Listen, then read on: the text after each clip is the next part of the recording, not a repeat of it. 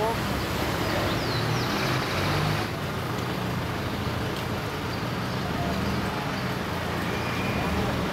Agarremos y metámonos media cuadra por Orón.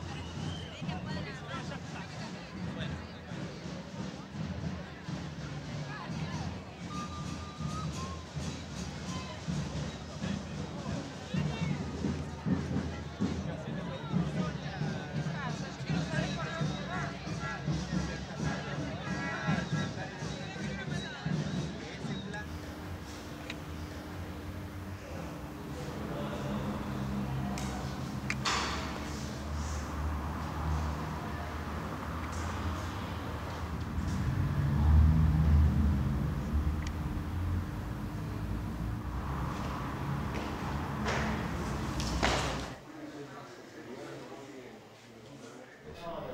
Buscamos la otra plantilla a ver si hay algo más negro.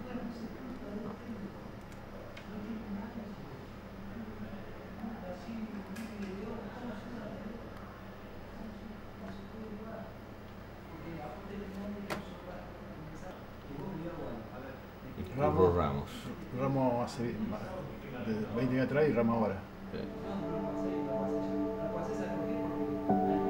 Vamos a la foto de Cabrera. La tenés ahí, la foto de Cabrera.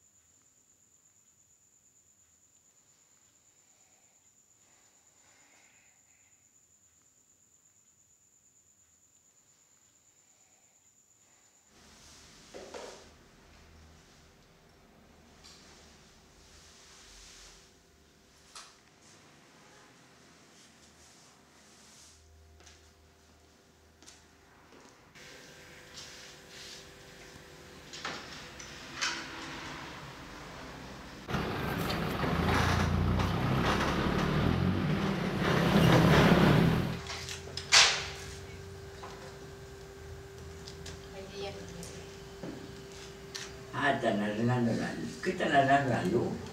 Ah, La luz está arreglando. no, creo que el cable.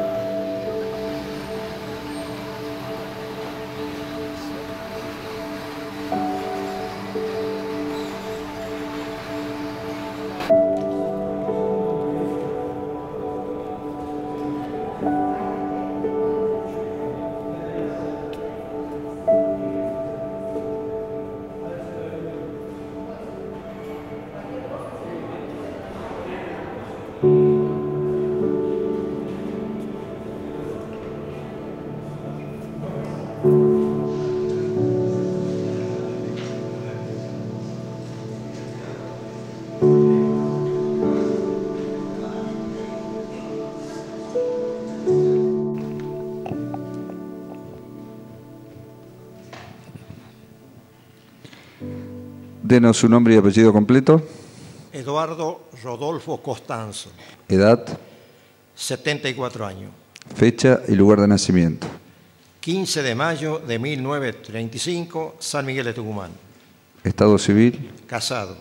Profesión. Nada, jubilado. ¿Tiene antecedentes penales, señor Costanzo? De un hecho en Tucumán ajeno, particular. ¿Hubo sentencia sobre ese hecho? Sí. ¿Qué sentencia hubo? Una condena. ¿Recuerda por qué tiempo, por qué figura? ¿Cuándo fue?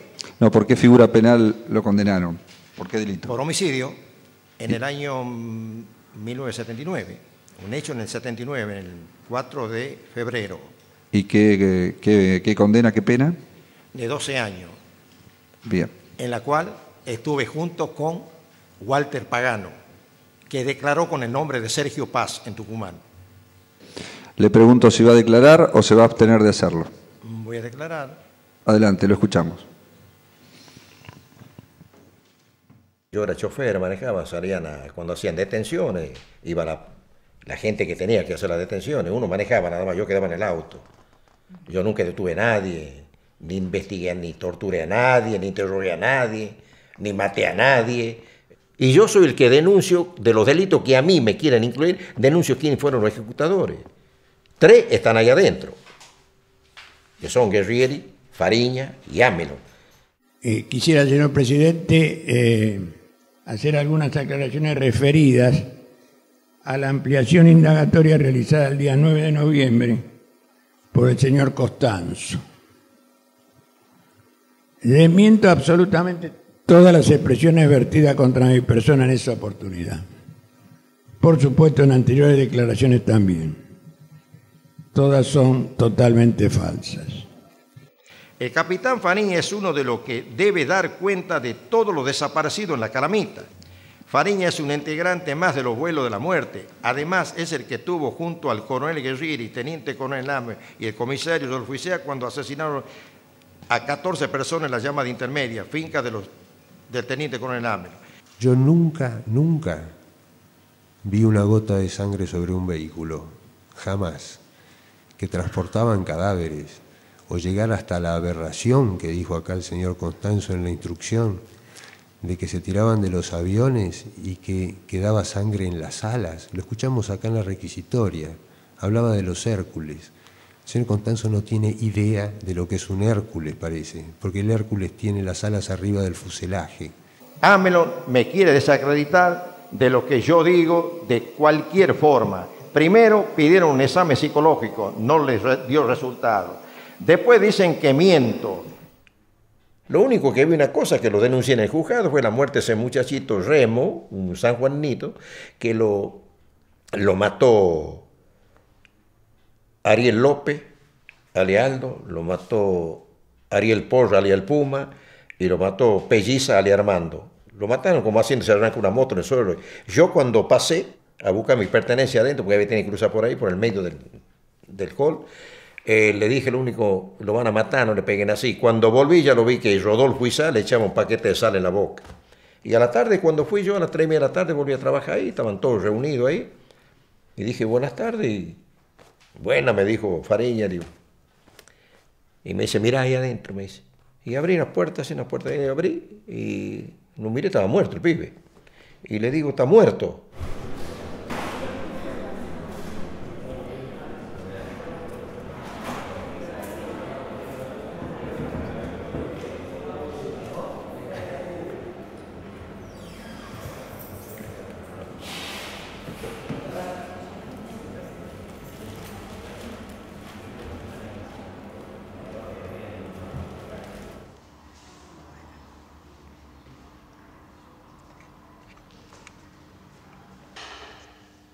La utilización de maquetas en juicios por delitos de lesa humanidad es inédita.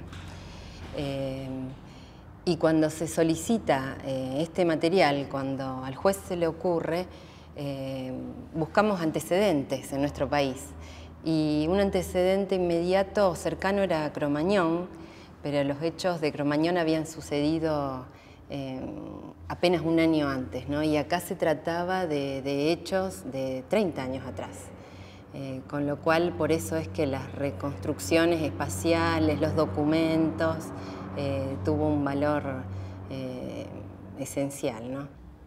Los planos de estos lugares no están y además nos familiarizamos todos con una problemática, una temática, una búsqueda muy específica dentro de la disciplina que tuvo que rozar necesariamente con antropólogos forenses, con arqueólogos, con otras disciplinas para poder recomponer esta encomienda que se nos había solicitado. Que estas son maquetas más grandes, o sea, han sido más incómodas, en los juicios sabemos que fueron incómodas, pero tienen mucho detalle de lo que es la percepción del que recorre los lugares. Entonces, por eso, o sea, estas maquetas que no son solamente la volumetría, sino que los espacios interiores son importantes y las estructuras. O sea, nosotros contábamos cuántas vigas había en los techos, porque hasta imaginamos que alguien en una situación de cautiverio o mucho tiempo en un lugar, hasta tenía tiempo de contar las vigas del cielo raso. O sea, esas cosas están en todas las maquetas tienen esa precisión, ¿no? Por ejemplo, nosotros siempre vamos dejando huellas de donde había una ventana y se cerró, donde hubo una puerta y se cerró. Y eso está registrado siempre en la maqueta. Esto tenía que ser un relevamiento y el lugar debía hablar. Nosotros no teníamos que tener contacto con sobrevivientes ni con testimonios de otras personas, sino que eran los lugares los que tenían que hablar. Por eso es que prestábamos atención a estos detalles. Esa fue también la pregunta, ¿cómo desde la arquitectura o por qué a un juez federal se le ocurre consultar a la Facultad de Arquitectura para encargar esto, ¿no? Y nos pareció importante también, porque tiene que ver con las garantías, con buscar garantías en el pensamiento o en el conocimiento científico, si se quiere, que es lo que aporta la universidad. Así que bueno, siempre agachándose, que era lo que sugerimos para reconocer, es donde en una maqueta uno tiene la percepción del que recorre, ¿no?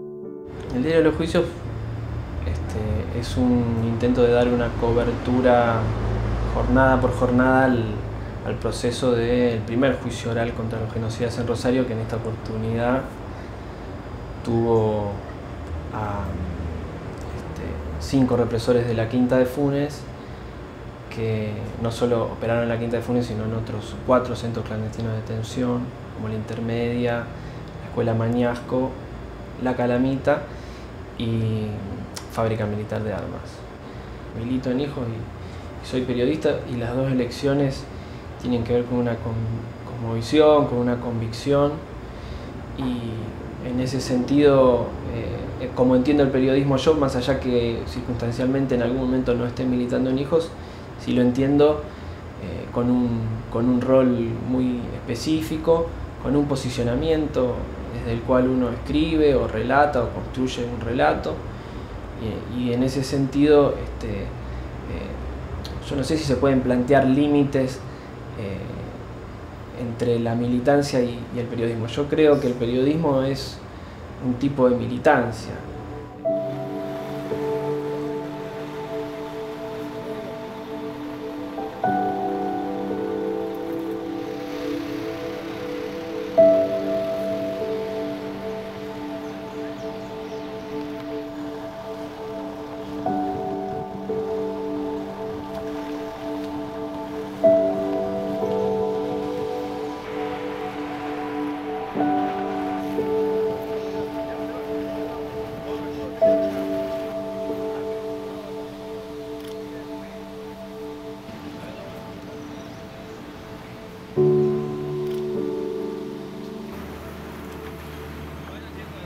La Quinta de Funes fue un lugar donde se llevó adelante una experiencia piloto con un número importante de detenidos. Hay 17 víctimas directas allí, pero hay muchas más que pasaron por el centro, algunas más por lo menos. La situación en la Quinta de Funes era la de una experiencia piloto para tratar de sacar información a los detenidos, a los que se tenía allí secuestrados, ¿no? Detenidos desaparecidos, en definitiva. ¿Quiénes estaba? ¿A quién vio en la Quinta de Funes? A los mismos que estaban en la Calamita, o sea, los 14 que estuvieron en intermedia. Esos fueron trasladados a la Quinta de Funes. Fueron los últimos que quedaron, que prácticamente era la cúpula guerrillera o montonera, como le quiera llamar. La verdad que la pasaron muy bien los detenidos ahí. Jugamos a la pelota, nos bañamos en la pileta, comíamos asado, todos juntos. Ahí. Fue prácticamente unas vacaciones que estuvieron ahí, 2 meses, ¿cuánto se estuvo ahí? Recordó Costanzo la forma, las condiciones en las que estaban detenidos, que molestan apenas uno las escucha, porque el relato de Costanzo habla de una pileta de natación y una cancha de fútbol que compartían, como si las condiciones allí fueran prácticamente de una casa quinta, ¿no? Cuando en realidad se trataba de quebrar emocional y psíquicamente a los detenidos en ese lugar. Hay una persona cuyo testimonio es importante y fue importante, muy importante, en la causa Guerrieri justamente, es Jaime Drí. Es importante porque es el único sobreviviente conocido de la Quinta de Funes. Pudo fugarse y está viviendo en Panamá. ¿Reconoce el lugar, señor Drí? ¿Se ubica? Sí. Reconozco que esta era la casa principal. ¿Este lugar cómo lo llamaría usted? Esta es la Quinta de Funes, en donde estaba el grupo operativo. Aquí es el patio que hacía referencia, en donde se hizo el asado el 1 de enero, etc. Aquella es la casa donde dormíamos todos los retenidos, y aquí era el lugar donde eran estacionamientos y el lugar donde estaba, por lo menos desde aquí adentro, estaba la mesa de ping-pong y todos los equipos de impresión, etcétera, etcétera.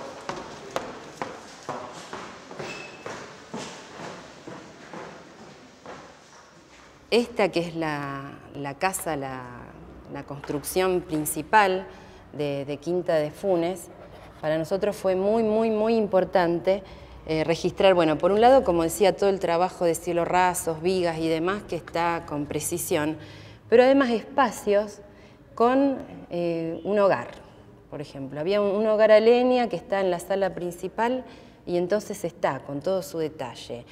Mobiliario fijo, que pertenece también al hogar de las salas, cocina, o sea, todo tiene un detalle como para que quien lo percibió desde la escala 1 en 1, de estar recorriendo esos lugares, pudiera registrarlo, ¿no es cierto?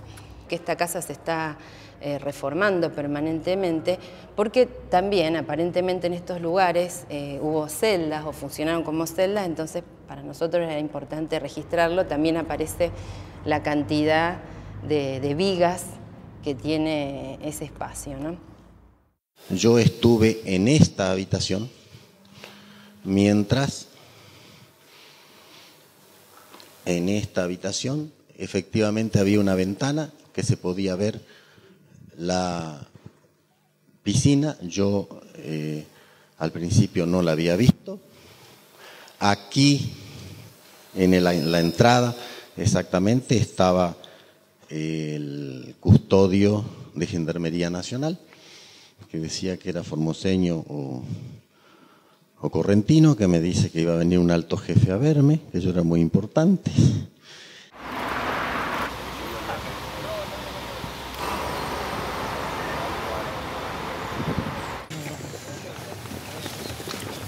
Y donde dormían, en esta casita.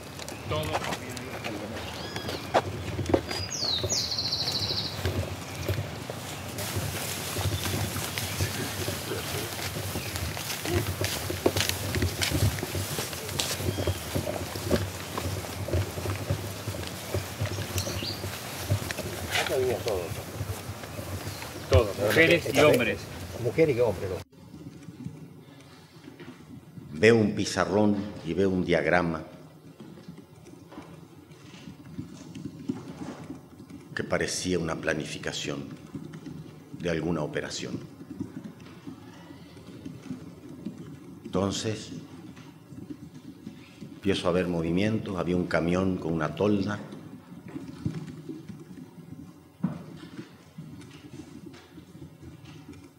Y entonces me dicen, lo van a buscar a Tucho. Los compañeros lo van a buscar a Tucho. ¿Y a dónde? Mar del Plata. Ese mismo día, 1 de año, un chofer arrancó el camión y se fue por delante porque era camión. Y donde iban todos los equipos para secuestrar a María Raquel Negro y a Tucho, Tulio Valenzuela. Tucho era un militante que estaba detenido junto con su compañera de ese momento, que estaba embarazada, Raquel Negro, de mellizos, con lo cual hay que medir este impacto, ¿no? Gualtieri retiene a su esposa, en cuyo vientre estaban los mellizos, uno de los cuales fue finalmente encontrado, Sabrina Gullino, una nieta recuperada, que vive aquí en Rosario y que milita justamente en Hijos también. Bueno, la gran conmoción, todo. Tucho cayó, Tucho va a cantar, Tucho no va a cantar. Yo pienso que sí, aquí estamos todos, bla, bla, gran nerviosismo. Pero no conozco qué pasó, cómo fueron las cosas. Después, por interpósitas personas, sé que Tucho dijo que él necesitaba hablar con María para ponerse de acuerdo, pero eso a mí no me consta porque yo no participaba de eso. La cuestión es que Tucho acepta colaborar. Recordar que la Quinta de Funes fue esta experiencia que fracasó cuando se llevó adelante este operativo denominado Operación México, en realidad, cuando un grupo de detenidos fue llevado junto con sus propios secuestradores militares, uno de ellos, Juan Daniel Amelón, a México para tratar de asesinar a los líderes montoneros que estaban en aquel país. Y uno de los documentos de Estados Unidos es el testimonio que dice aquí de Tulio Valenzuela, donde él cuenta cómo llega a México, y dice él, podría leerlo todo el documento, pero es muy largo. Él dice que ha sido capturado en Argentina, que fue llevado en Rosario a Quinta de Funes, y dice que allí había varios otros montoneros colaborando con el ejército y que habían convencido a algunos de colaborar y que a él le proponen que hagan una operación para ir a México a ir a matar al liderazgo de montoneros. Eso es lo que dice aquí él. Y dice que lo llevan a él junto a Carlos Laluf, que era otro montonero, que era el segundo, creo, de Rosario. No puedo dar fe completa de todo esto, pero creo que eso es lo recordar que dice aquí.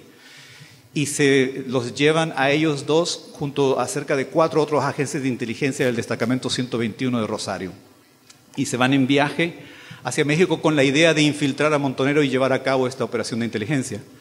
Y da cuentas aquí en este testimonio sobre el viaje. Pasan por Brasil, por Guatemala, llegan a México, y en México él decide traicionar a los militares, o sea, y denunciar todo esto ante montoneros. Todo eso cuenta aquí del documento.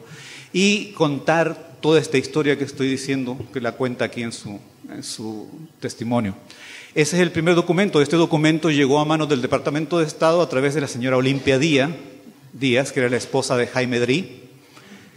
Jaime Drí, que fue uno de los prisioneros que Tulio Valenzuela encontró en Rosario. Y por supuesto aquí en el documento también habla un poco sobre Jaime Drí, porque dice Tulio Valenzuela que vio a tales y tales personas en Rosario. Está Jaime Drí, está un señor Retamar, Pedro Retamar, creo recordar que se nombra. Hasta que una tarde veo un alboroto, no estaba enterado, estaba en el patio por ahí, y que una llamada de México, dijeron, sé que al final entró Jorge, atendió la llamada, no sé qué se dijo, pero salió muy nervioso y creo que prácticamente inmediatamente se fue de ese lugar, que ya a esta altura, hoy todos sabemos que se trata de la Quinta de Funes.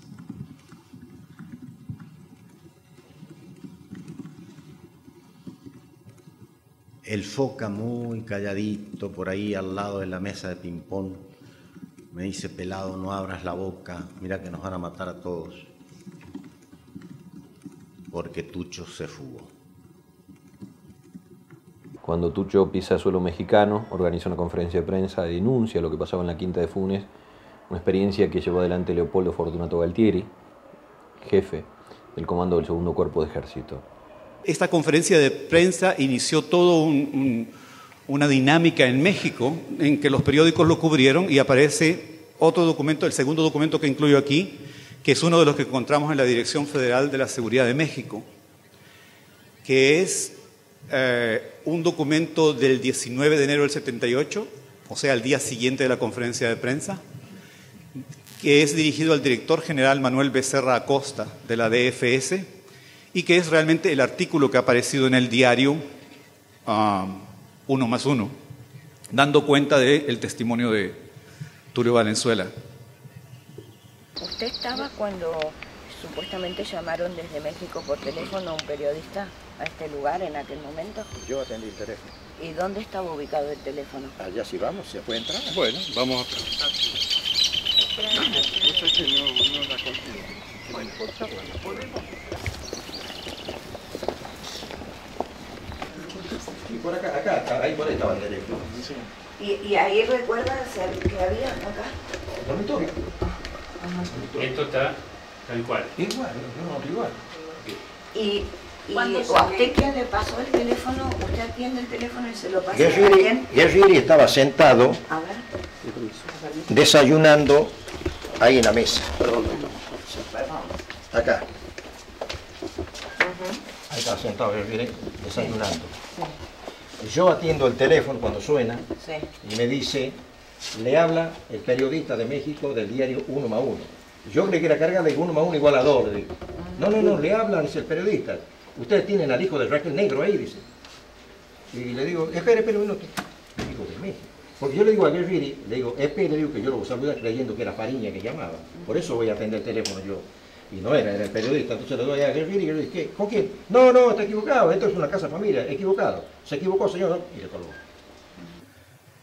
Y luego, dentro de los documentos que estaban en la Dirección Federal de Seguridad, aparecen estas fotografías.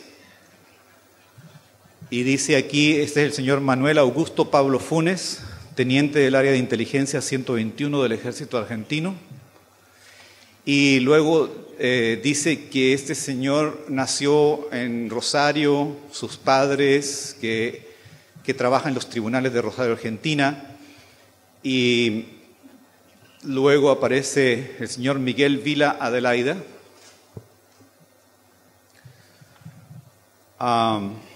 Dice elemento civil del área de inteligencia 121 del Ejército Argentino. Y da también una historia de vida de esta persona. Nació en Santa Fe, Argentina, estado civil soltero, es comerciante, etc. Este documento, para poder saber un poco más de quién se trataba, sospechaba yo de quién se trataba,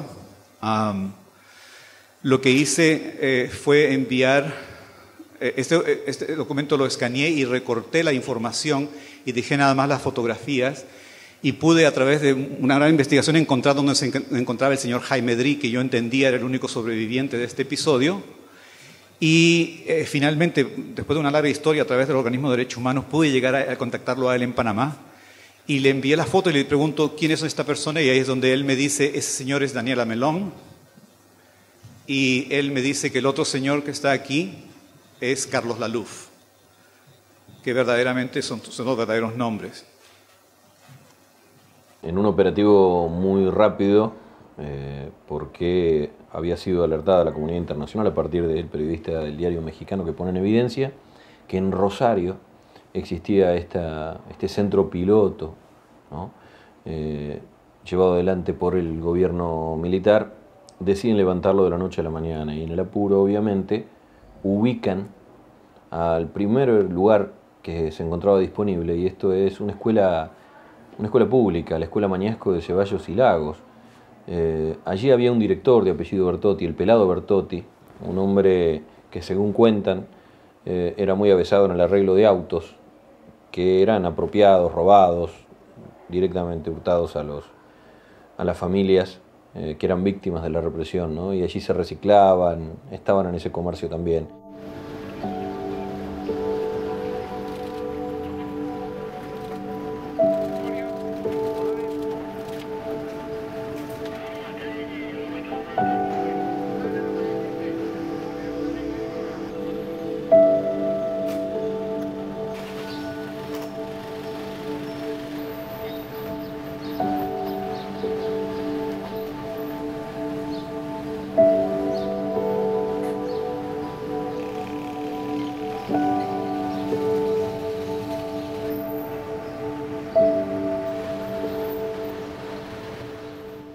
Se lo bajó acá y de acá se lo llevó al entrepiso. ¿A todos? A todo. ¿Puede más o menos indicarnos el camino que hacían? En la escalera.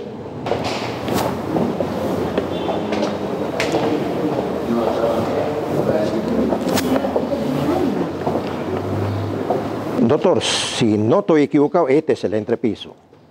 Tanto año. Bueno, ahí te duerme en aire con los colchones todo. ¿Usted recuerda si las personas que estaban aquí estaban tabicadas, en qué condiciones estaban en los colchones? Yo subí 2 o 3 veces acá, doctora. Yo lo vi tabicado, pero cuando lo trajeron tabicado y que estaban tabicados ahí. Pero medio tabicado. Eso era. Pero sí, riguroso estaban. Yo me daba cuenta que había bronca por los asuntos de México. ¿Se los alimentaba acá? Acá creo que le daban de comer, sí. Porque el director de la escuela era Bertotti. Y Bertotti era un hombre del destacamento. Acá se desarmaban los autos. Ahí en ese taller abajo, ahí se desarmaban los autos, los robados, que chocaban, los desarmaban y las cosas mejores se las vendían. Y los malos lo tiraban. O acá se preparaba también los autos, se les cambiaba el color de pintura, cuando no querían que lo conozcan, autos que chupaban en la calle. El circuito funcionó más o menos de este modo. Los primeros detenidos y el primer centro que funcionó era la Calamita. De allí se pensó en la prueba piloto de la Quinta de Funes. Quinta de Funes que está ubicada, ocupada por una familia, ¿no? La familia Ferroni. ¿Quién puede comprar un lugar como si fuese un centro de exterminio y vivir allí y hacer correr sus nietos por el parque, cuando en ese lugar se torturó, se secuestró impunemente? La Escuela Mañasco fue un lugar de paso, pero íntimamente ligado a lo que en realidad era una de sus autoridades, era miembro de la patota. Finalmente la intermedia fue el lugar en donde los liquidaron. Sí me voy a detener más sobre el campo de Timbúes, llamado en la causa intermedia, porque como consta en todos lados y nunca se ha tratado de desmentir, es un predio que pertenece a integrantes de mi familia. Está así asentado en todos los registros públicos y no lo desmiento, es exactamente así. Descarto, desecho, desmiento que yo tenga algo que ver con los hechos que Constanzo ha relatado sobre sucedidos en ese predio.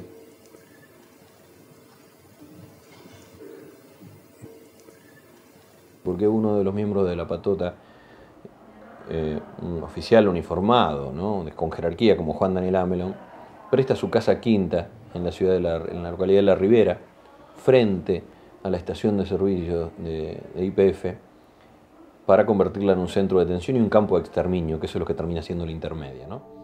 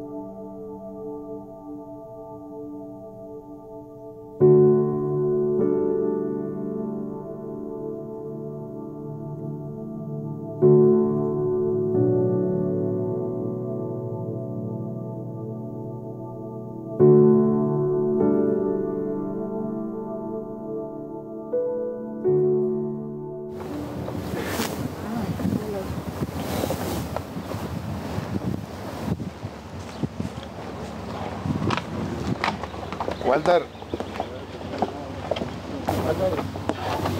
Doctor, sí. Acá constantemente estaba para un Ford Falcon con la radio. Ajá. Acá, en la puerta de la cocina. Esa creo que es la cocina. ¿Puerta de qué? La De la cocina. cocina. A la cocina. Se hizo un asado a las 12 del día, con los guardias que había, más los gendarmes y las chicas que estaban, los presos que estaban ahí, porque decían, le han hecho correr la bolilla, que se iba en libertad María, la chica que hacía mucho tiempo que estaba detenida, la que hacía de cocinera, de cocinaba para ellos, para nosotros, para todos. Y a la noche llegamos nosotros. Ordenaron que dejemos los autos a 1 kilómetro y lleguemos a pie, sin armamento. Y estuvimos festejando, comiendo y todo alegremente, hasta que llegó la hora del whisky. Que Fariña le dice a Sergio uno, un peticito, le dice, anda a traer 2 botellas de whisky que tengo en el auto. El otro va a traer las 2 botellas, sabía cuál era una y cuál era la otra, y pone en la parte donde estábamos nosotros una botella de whisky, en la otra parte donde estaban los muchachos, los montoneros, pone la otra botella. Una aquí y la otra allá. Sergio sabía qué botella de whisky estaba poniendo acá, que es la que bien preparó en Campo de Mayo, según el médico Alejandro, médico de primero, decía que la habían probado con un perro, le habían hecho prueba y se había muerto el perro. Que a estos chicos cuando tomen los whisky le iba a entrar a llorar o se morían cualquier cosa, o se dormían. Y la primera en agarrarle eso que tomaron cuando hicimos un brindis, nosotros con el whisky bueno de allá y esto con el whisky ese. Y la primera que toma es la María. Ahí en ese lugar donde está la gente fiscal, ahí estaba sentada la María. Toma y se larga a llorar. Se llora a llorar y se decae. Entonces la levantan entre Amelón, creo que ha sido Amelón, pero sí, el médico, me acuerdo, y se la llevan para la pieza aquella de allá donde dormían. De ahí no la volvió a ver más, María, yo. Y los otros no quisieron tomar. Algo sintieron que no. En ese interín del whisky, de todo, ya se ha retirado de acá sin que lo vean Fariña, Amelón y Isaac, Rodolfo. Se han ido a la casa allá, donde estaba Guerrieri esperándolo, que es donde lo matan, ya luego se ve dónde allá. Se han ido para ahí. Entonces después venía un gendarme, había una orden, que si los montoneros, vamos a decir para que me entiendan más rápido, que los montoneros se ponen a pelear o quieren escaparse, que nosotros tratemos de agarrarlo. No teníamos armas, nadie tenía armas, tratemos de agarrarlo. Si en caso ganaban la cocina, la puerta de la cocina, que nosotros no salgamos, los gendarmes lo estaban esperando ahí con armas para bajarlo. Y cuando después de un rato de la fiesta, viene Guerrieri, y se pone en la ventana esa, ahí de afuera, de verde y con el fal en la espalda. Y le dice que el general Jauregui que estaba, ya lo conté cuántas veces, que estaba allá está el general Jauregui en la pieza, allá en la casita esa, va a hablar con ustedes uno por uno. No le hablen de Perón porque Perón lo tuvo en cana él. Estamos, sí. Después venía un gendarme y llevaba uno por uno. Fulano, nosotros lo entregamos y lo llevaba. Va, lo entregamos, le decíamos, ya anda, te llaman. Y lo llevaba el gendarme y lo acompañaba hasta la casita.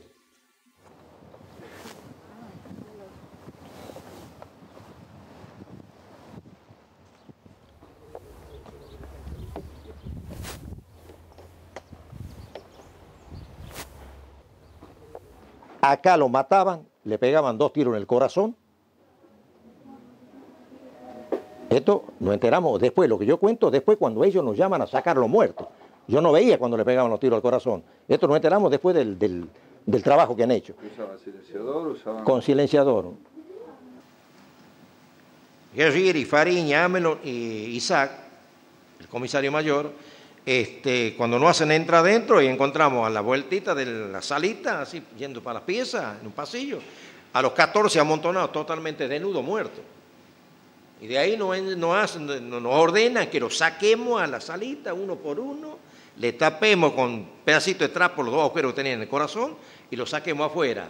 Y ahí lo envolvían con colcha, estaban esperando todo, pues estaba todo trabajando ahí. Lo envolvían con colcha y se lo cargaban a un camioncito que estaba parado ahí, a un Mercedito 608. Yo estoy parado acá y ahí está parado el camioncito Mercedito 608 de culata para que carguen los muertos. No, más allá del alambrado, allá pegado casi a la galería. Quien dio muerte en la intermedia a los 14 detenidos es Rodolfo Isach, un excomisario de la policía de la provincia de Santa Fe, un policía de Santa Fe, que tenía un hermano que se llama Carlos.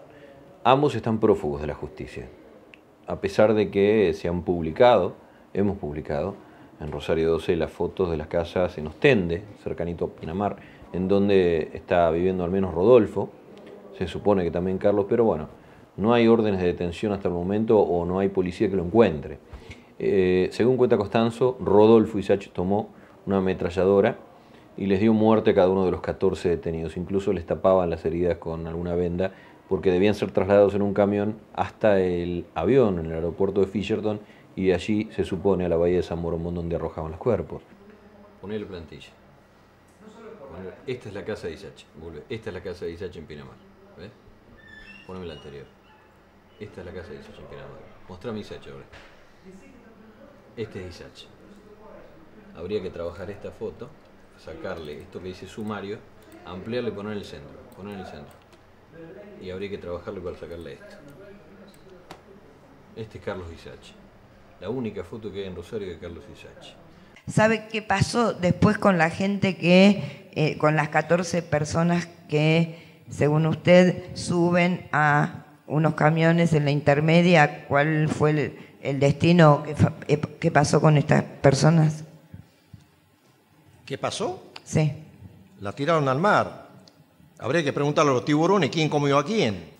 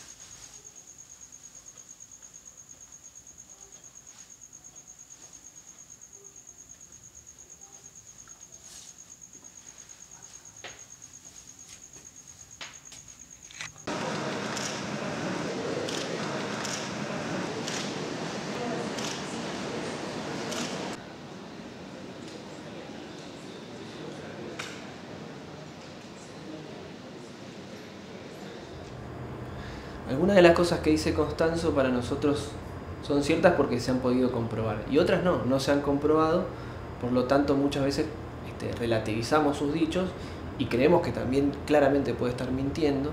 De hecho, sabemos que ha mentido en algunas de sus declaraciones. Obviamente trata de mentir cuando lo que está describiendo, si dice todo lo que sabe, se involucra él mismo, a pesar de que en muchas de las cosas que dice se imputa quizá por no saberlo, ¿no? Él se manda en cana también solo, pero trata de no mandarse en cana, y en muchas cosas donde él, por supuesto, tiene implicancias, dice que no estaba, dice que él no hizo tal cosa. En ese sentido sabemos que miente también. Y en otros relatos, en otros aspectos de su relato, nosotros lo ponemos en un claro oscuro, porque no hemos comprobado que lo que ha dicho sea cierto.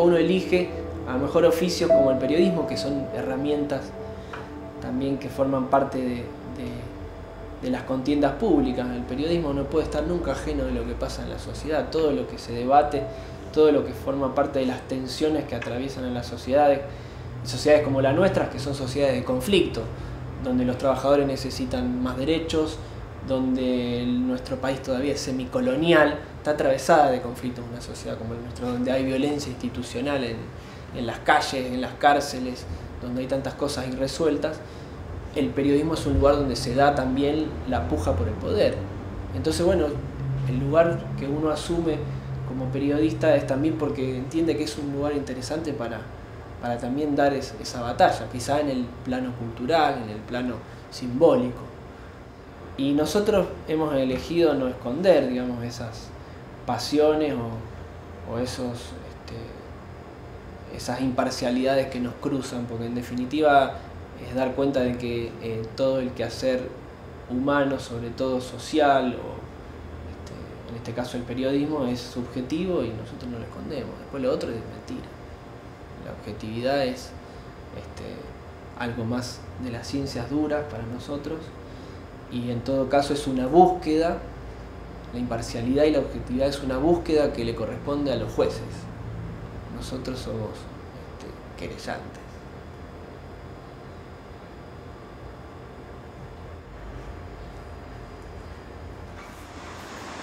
O periodistas, o militantes, o sobrevivientes también.